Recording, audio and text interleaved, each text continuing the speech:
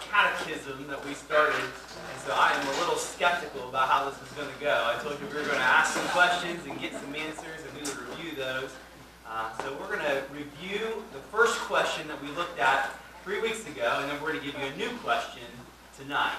Okay? So the question we looked at a few weeks back was, what is our only hope in life and death? All right, so I'm going to just go ahead and throw out there and see if somebody remembers the answer. In fact, I can give a few somebody's opportunity if they want to do so. What is our only hope in life and death? That we belong to, that we are not our own, that we belong to God, or that we are not our own in life and death, that belong to God and to our Savior Jesus Christ. Really, really close. Good job, Joe. Paraphrase. That's the Joe Turtle version. We belong body and soul. We belong body and soul, both in life and death, to God and to our Savior Jesus Christ. I didn't ask you to read it. That's all right. That's all right. You took good notes. Go ahead, you stand up. That we are not our own, but belong, body and soul, both in life and death, to God and to our Savior Jesus Christ.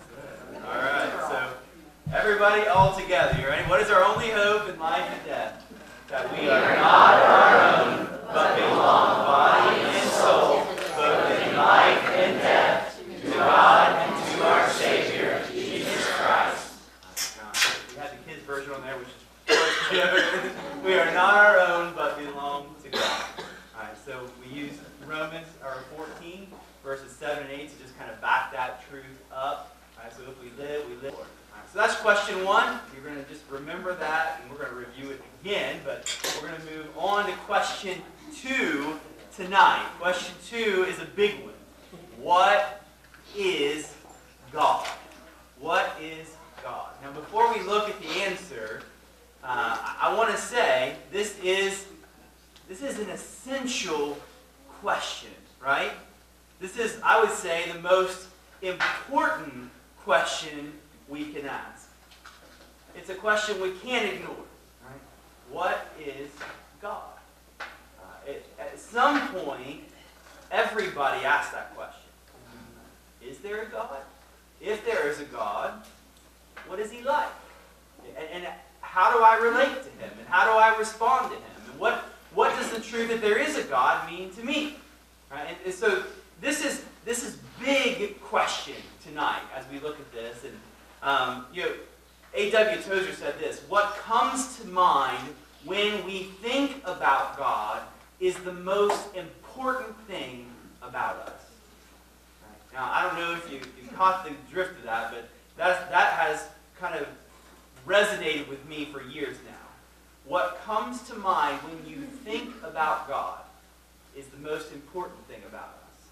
When you think about God, what is it that you think of? What comes to your mind? And he says it's the most important thing. You say the most important thing? Yeah, more important than what I do, than how I live? And I would say, yeah. Because what you think about God dictates how you live and how you respond. So what comes to your mind when you think about life is going to relate it's going to affect how you relate to God.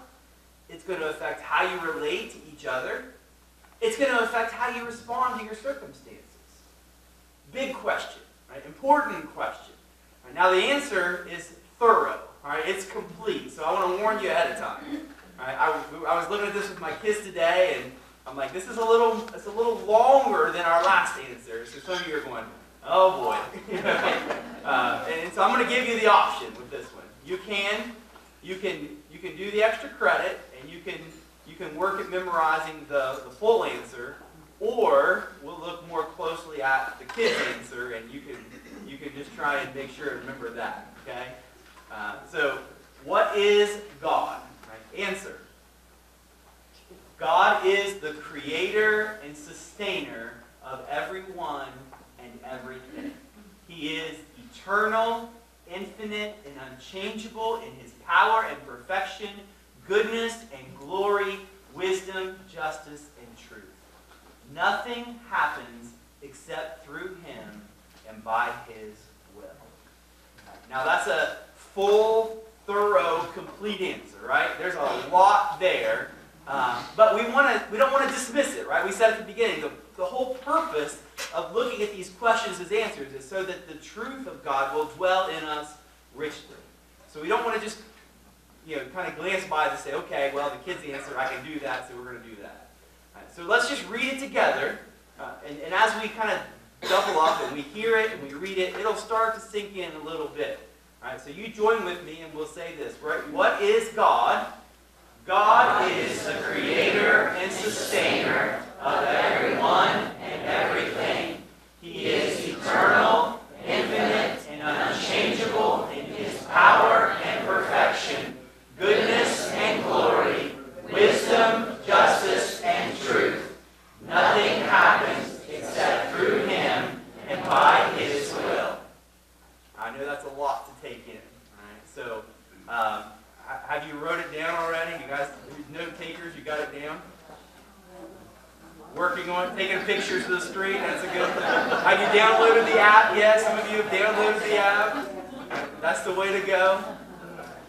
So, what you think when you think about God is the most important thing about you. So if when you think about God, these truths come to mind, it's going to make a dramatic impact on how you respond to God, on how you respond to each other, and how you respond to circumstances. Because what we're seeing here, and well, let me just move ahead. I don't want to. We'll look at the kids' answer, right? You guys are smiling now. I can remember that. My kids and I did this years ago, and they still remember this. Right? So what is God? God is the creator of everyone and everything. I think you can remember that, right? He is the creator of everyone and everything. And our verse to back that up is Psalm 86. Now there's really no one verse or passage of Scripture that is going to encompass everything that we saw in that answer. Right? When we give that answer that God is the creator and sustainer and eternal and infinite and unchangeable, there's no one verse that's going to sum up everything we read in that answer. So Psalm 86, verse 8 says this, "There is none like you among the gods, O Lord." There is no one like God.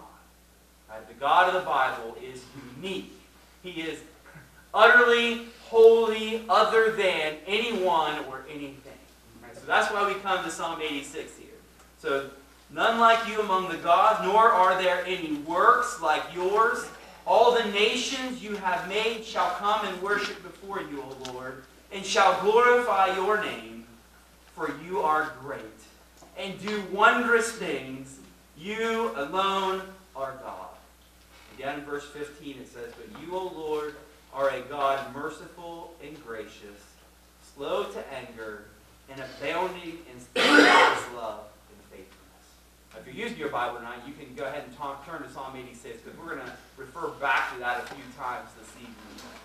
But that's the passage that we want to use to kind of back up our truth about who God is.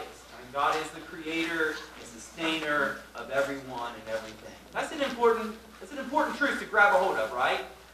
God is the creator. I am the created. As created beings, we answer to the creator. We are, ultimately, we're going to stand before the one who made us, and we're going to give an account. And as the creator, he has the right. He has the right to tell us what to do and how to live, right? That only makes sense. If you make something, you have authority over that, and you intended a purpose for that thing made. Well, this is what is true of God. Right? And God, as the creator, he's far above us. He's infinitely higher than we are. Because we are created beings, we are finite creatures. Right? But God is infinite. And really, as we look at that definition, right, he is far beyond what we are able to grasp or understand. The theological term for that is incomprehensible. Right? We cannot fully understand or fully know God. Now, God wants us to know Him, and we can know Him, but we cannot know Him fully. And so tonight, as we think of this big picture of who God is, my prayer is that it would just move us to adoration and worship. That's what happened. We made reference to Psalm 139 this morning, talking about God knitting us together in our mother's womb. Right. Well, in that psalm, David is just thinking about the attributes of God. He thinks about the omnipotence of God, that God is all-powerful. He thinks about the omnipresence of God. He thinks about the omniscience of God, that He knows all things. In verse 6 of Psalm 139, he says, such knowledge is too wonderful for me. I can't attain it. Right? This God is greater and higher than me. And then ultimately in verse 17 he says, how precious to me are your thoughts, O God. How vast is the sum of them. If I would count them, they are more than the sand. And David is just so overtaken with the greatness and the glory of God that he's moved to worship. And so that is my prayer tonight. What is God? Let me ask you, right? You don't have to answer, but what comes to your mind when you think about God? Because that's important. It matters. Right? It matters for life. I'll give you opportunity. I wasn't sure I was going to do this, but would anybody want to share an example of a time where a truth about God impacted the way you responded to a situation in life? And I got a zillion examples going through my mind at this moment. About a year and a half ago, our family came back from a camping trip, and about a week or so later, my wife started having double vision and slurred speech, and that was an immediate trip to the emergency room. Like, what is going on, And we go to the emergency room, and they're doing spinal tap, and they're doing all these tests, and they don't know what's going on, and the symptoms aren't really getting better. In fact, it continues over days, a week long, and we're just sitting here going, I don't know what's happening. And we're not exactly sure if she's going to get better. Right? They don't know what's going on. They're sending cultures away and tests away, and we're just kind of... And in that instance, and in that moment, I run to the truth that God knows the end from the beginning. Isaiah 46, 9 and 10 says, I am God, there is none else. I'm God, there's none like me, declaring the end from the beginning. I am left in the dark, but my God knows exactly what is going on. Right? And so in that moment, that truth is going to bring us comfort and hope. And so there's an instance in which, right, a truth about God affects how we respond to a circumstance. Anybody else want to share? Maybe a time where a particular truth impacted the way you responded to a situation or circumstance. That's putting me on the spot. I'll share when we went with Caleb to ABC, and he was unsure where he wanted to go, and we got on the campus, and he wasn't on the campus 15 minutes, and he's like, this is where I'm supposed to be. We're like, praise the Lord, this is great, and we loved the campus, and then we got to the business office, and we learned how much it was, and I'm like, oh my goodness, Caleb, it's like, hey Mom, gotta provide, he wants me here, and and I believed that, but at the same time I'm thinking, $20,000 is a lot of money. How are we going to come up with $20,000? But we knew that if that's where God wanted, that He would provide. And we're facing the same thing with Carly and health issues and where she's going to get to college. And we know that God is a provider, and we don't really have to worry about it. And if He doesn't provide the money, then it's not meant for her to go there. So. That's a great example, one we're walking through as well. So I appreciate you sharing. Anybody else before we move ahead?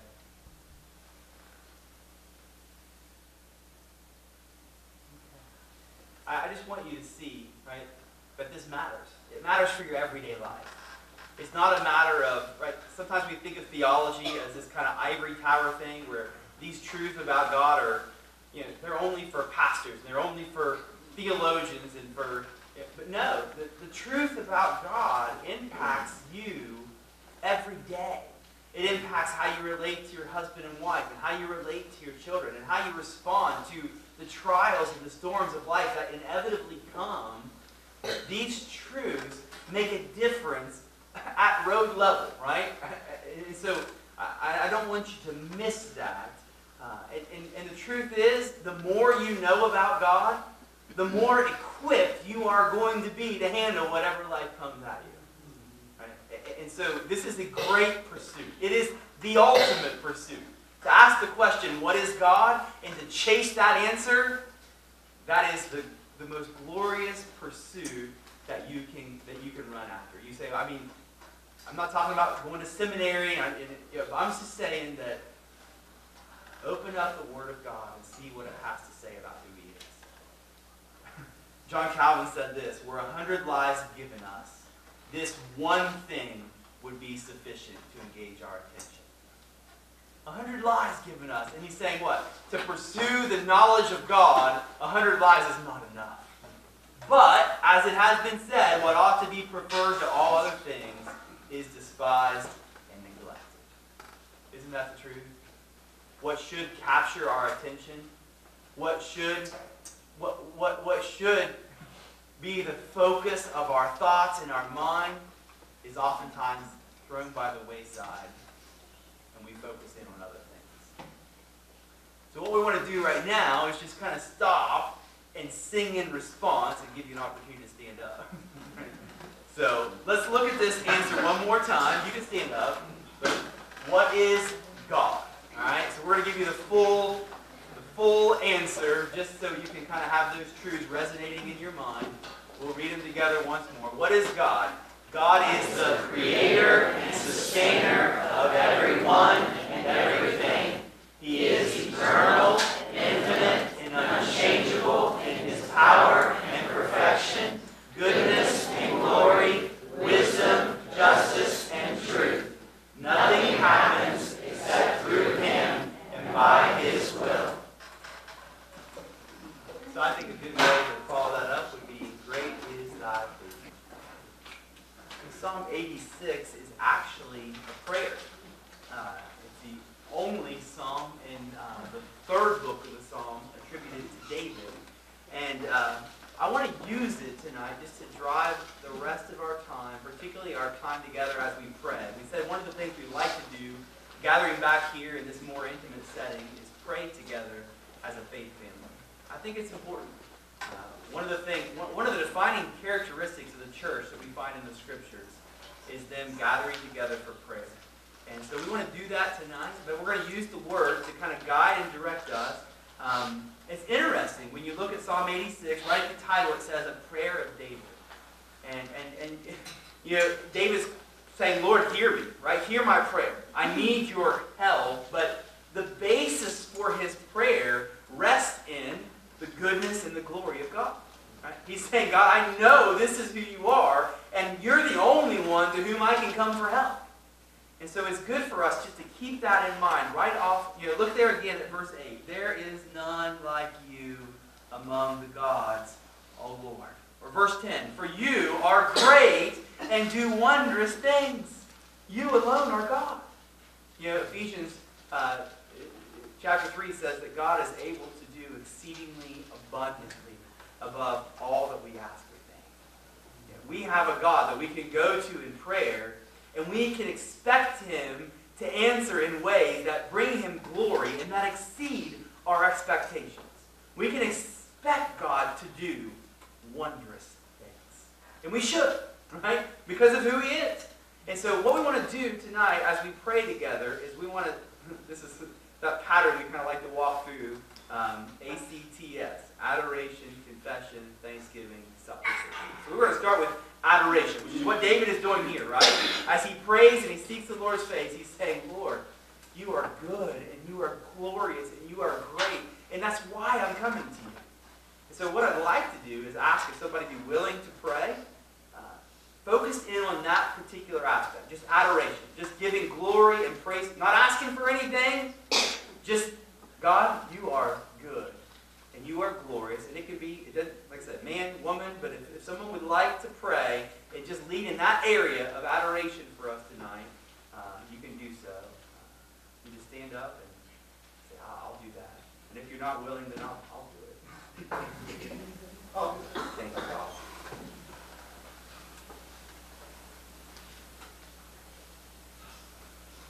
dear Lord, you are our all in all. Yes. You're everything, dear Lord. Many times, I've lived my own life, dear Lord, concerned for nothing but myself. I know I don't see you clearly, but one day I will, dear Lord. And you are glorious. You're majestic, dear Lord, and I'll see you one day in all your Shekinah glory, dear Lord. That you are worthy to be praised, even when it hurts, dear Lord. And here recently it has, in a lot of aspects of my life. And I know I'm not alone in this body, dear Lord, that a lot of us are facing a lot of things, dear Lord, and I just give you praise that you are worthy of praise no matter where we're at. No matter where we're at. You're the one that breathed us into life, dear Lord. And I got to remind myself that I'm just dirt that you fashioned into life. You breathed us into life, dear Lord, and I just thank you so much for that. Thank you so much for this church, and I just give you glory. And one day I will stand before your throne, and I will praise you for an eternity, and even learn more and more about you as eternity rolls, dear Lord. I'll never know you completely. You're far above my mind, dear Lord, and when I think of you as Creator, dear Lord, that you put us on the spinning rock and we're in the correct orbit, one way or the other, dear Lord, we would die or freeze to death. Dear Lord, that your hand is in holding it all together, that you are glorious, and that you are sovereign over all, dear Lord, that you change lives, dear Lord, you change mine. I was on my road to where I didn't want to go, dear Lord, that you took me and you made me something new, dear Lord. And forgive me where I fall short, because many days I do, dear Lord, so many days. And I just thank you for that. Thank you so much for the blood that you shed on the cross for me. For all those that you called, dear Lord. Even through the battles, dear Lord, you have your way. Have your way in this service, dear Lord. Have your way in my life and all of our lives, dear Lord, that you are Lord of all. And you are glorious. You know, angels bow in your presence, dear Lord, and so will I. You chose surrender. And so will I, dear Lord. You turned your cheek. You let people beat you. And I'm afraid that if I had been there, dear Lord, I would have been among the scoffers myself, dear Lord. And I thank you so much for that you bore my sin, my shame, that I should have taken upon myself. It should have been mine. But I'm free because of you and what you've done, and that you dwell inside me, dear Lord. And all those who call from your name, that you call your own, dear Lord. And I thank you so much for all that you've given us, and you are worthy to be praised forevermore. Forevermore, dear Lord. In Jesus' holy name. Amen. And look at verse 5 of Psalm 86. It says, "For you, O Lord, are good and forgiving, abounding in steadfast love to all who call upon you." And then down in verse 15, "You, O Lord, are a God merciful and gracious, slow to anger, and abounding in steadfast love and faithfulness." And David recognizes as he comes to prayer that he is a sinful man and he needs the forgiveness of God. And so when we pray, when we call upon his name, we want to come confessing our sin to him. And tonight we want to do that together. Not necessarily open confession, but I'm going to ask somebody to pray and just confess our sin. And as they pray, if you need to deal with the Lord in that way, then now is a good time to do that. If there's things that you just need to acknowledge and say, "Lord, I have sinned against you and I need your forgiveness." I think, in light of what we looked at this morning, perhaps we just need to confess our apathy in this area of the fight for life. Our apathy towards those who are walking through hard, difficult situations and maybe a lack of grace. And so I want to ask if somebody be willing to lead us just in this area of confession. You can make confession for us as a nation, confession for us as a church. But if somebody be willing to do that, I know it's not easy. Jeff?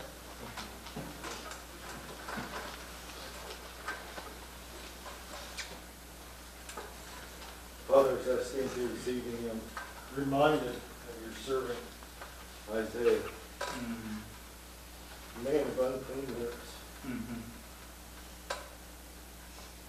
among a people of unclean lips.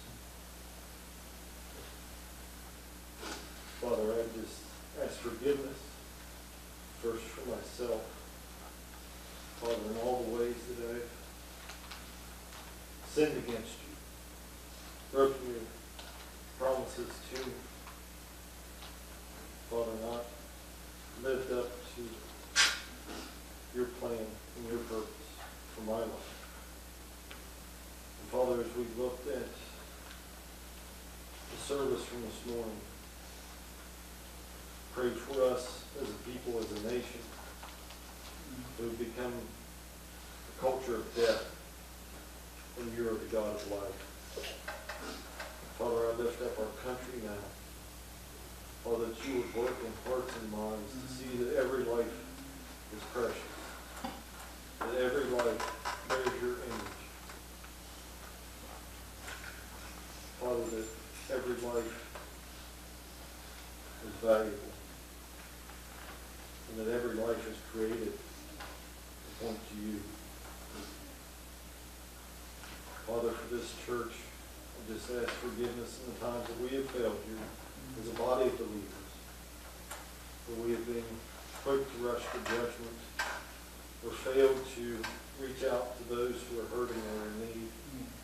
Father, when we haven't taken the opportunity to share the gospel with those who so desperately need it. Father, when we've put our priorities above your priorities. Father, when we've been caught up in the things of this world, that we've taken our eyes off the prize, which is you, which is your Son, which is that eternity that Bob spoke of. Father, the opportunity to stand before you, to praise you, to sing your praises. Father, to be fully known by you. Father, again, I just ask your forgiveness in these areas where we have failed you. Father, you also told us that you did not give us a timid spirit, but a spirit of power. And Father, again, I ask your forgiveness where we have not relied on the power of your Holy Spirit. Father, where we have decided to do things in our own power, and in our own way, and in our own time. Father, as we were so rightly reminded just a little bit ago, nothing happens that is outside of your control, that is outside of your will. Father, forgive us when we go outside of your will, when we decide that we should be God, that we should be the one in control. Father, we are so woefully inadequate to control anything. When we compare ourselves to the one who created and sustains the universe. Father, we are the created ones. Father, we owe everything we have to you because of who you are, and because of what you have done, and through what your Son has done for us on the cross. Father, we do come as sinners. Father, through the work of your Son Jesus on the cross, we can stand before you righteous. If we believe in the work of the cross, the death, burial, and resurrection of your Son Jesus, that our sins are washed away, that our crimson stains have been replaced, and we are white as snow. Father, we thank you for your mercy. We thank you for your long suffering, for your patience. Father, for loving us first when we did not love you. And And we ask to pray all this in the name of Jesus. Amen. Verse 12, David's prayer, when he comes near the end, he just says this. He says, I give thanks to you, O Lord my God, with my whole heart, and I will glorify your name forever. And David recognized that already, before he even finishes this prayer, that all things goes to God. And so we want to understand that tonight as we come to this good, glorious, great God, that He alone is worthy of all things. For the prayers that He will answer in the ways that He will answer them.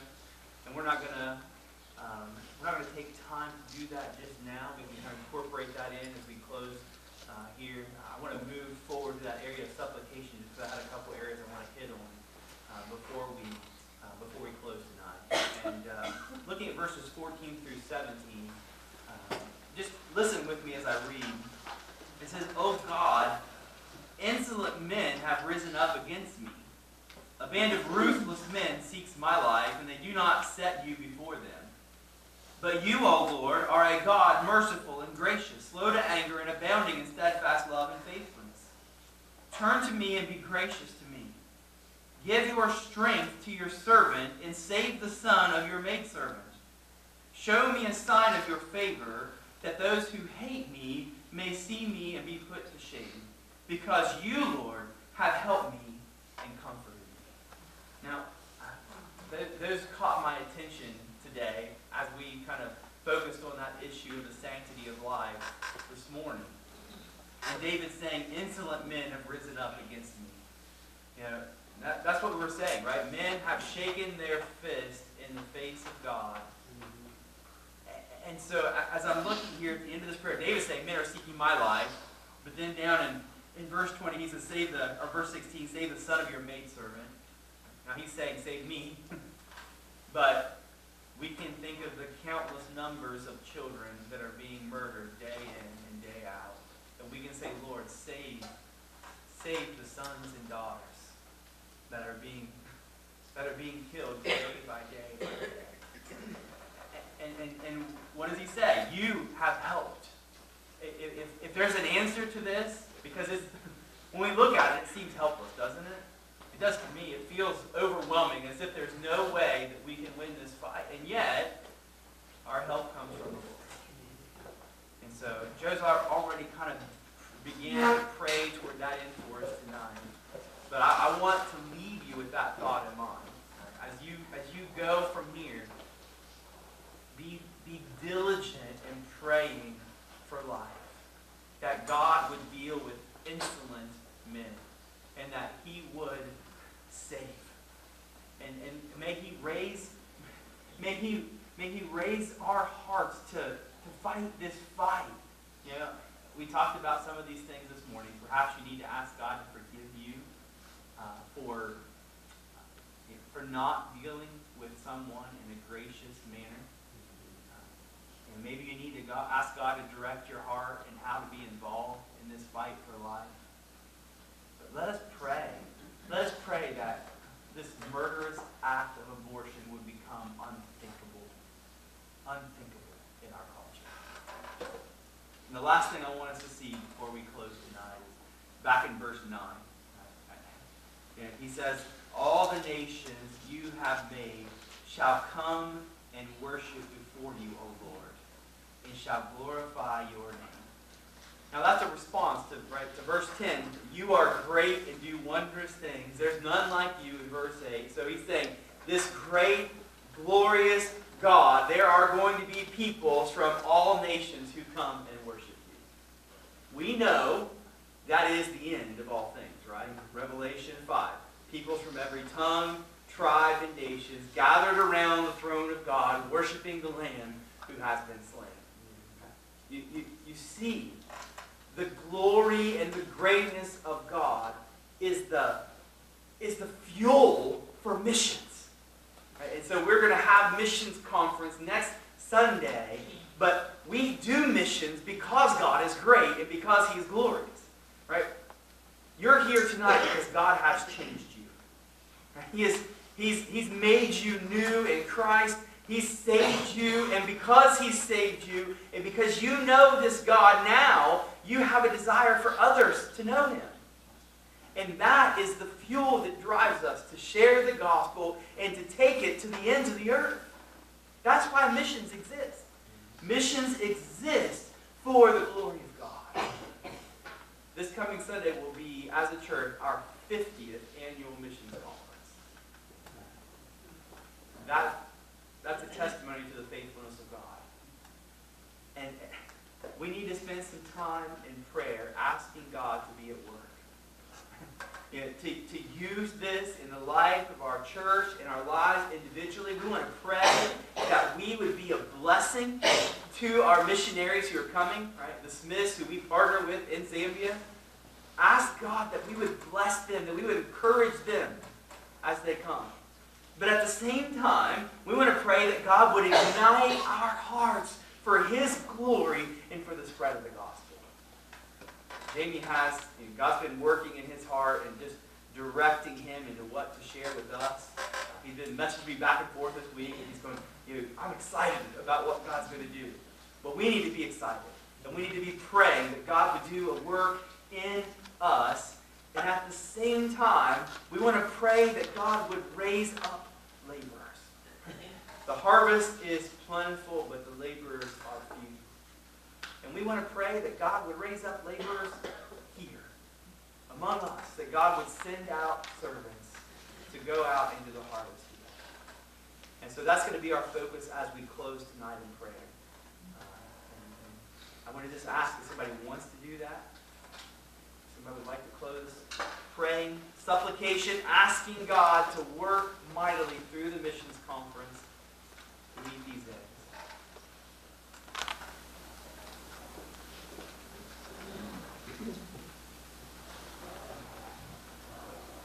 You want to close? Okay.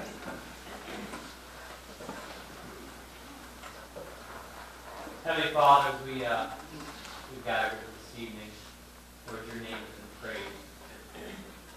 For you are holy, for you are righteous, for you are just. God, we come to you, Lord, to close in prayer. Lord, asking you to do a mighty work in us here. Lord, as we approach our 50th missions conference, Lord, we come and we pray that our hearts are open, that we are willing to be used by you. That during this time, that a fire will be ignited in us that, Lord, is seen by many. That, Lord, you give us a desire to share the gospel with those people around us. Lord, that I even pray, Lord, that there are some that you awaken their heart and, Lord, give them a desire to go into the mission field. Lord, I pray for this church that we are a light. Not just at Parkersburg, but a light to the world. Lord, that we can change, we can be used to change people through the gospel all over the world. God, I pray that, Lord, you use Grace Gospel. That our hearts and our minds would be unified together. That we come together as a church, Lord, just to desire to share the gospel, the good news of Jesus Christ. Lord, I pray for Jamie and Mandy and their family. Lord, that the work that they are doing, Lord, you continue to give them courage. Lord, I pray that as they are here with us next week, that our church, our brothers and sisters in Christ, do encourage them. Lord, they lift them up, and Lord, just show them how much we love them, how much we care for them, and that we love the ministry they are doing, and that we are part of that ministry, and that we can continue to support and just, Lord, give them, Lord, a renewed heart to continue to be in the ministry. Lord, I pray that you even make it possible for Grace Gospel to do more for them. Whether it's in the mission field, whether it's through prayer, whether it's through support. And God, we know that through you, it's limitless what you can do. And Lord, I just pray that Grace Gospel, the shining light, Lord, I just pray you bring us all together next week. We love you. We thank you for what you've done. We thank you for just this missions conference that's coming up. We love you. We pray all these things in your name. Amen. Our heart's desire is just that this Sunday night service would be slightly different each and every week. We like to have some different elements and different aspects. I asked some of you about testimonies a few weeks back. If you're interested in sharing your testimony, we'd love to have people do so.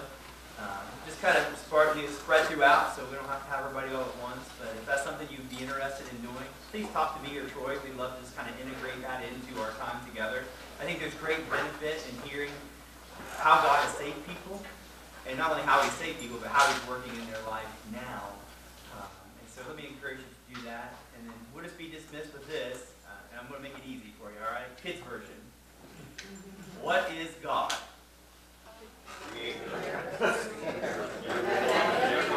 That's pretty easy, right? God is the creator of everyone and everything. You got it. All right. God bless. Have a good day. God use you this week.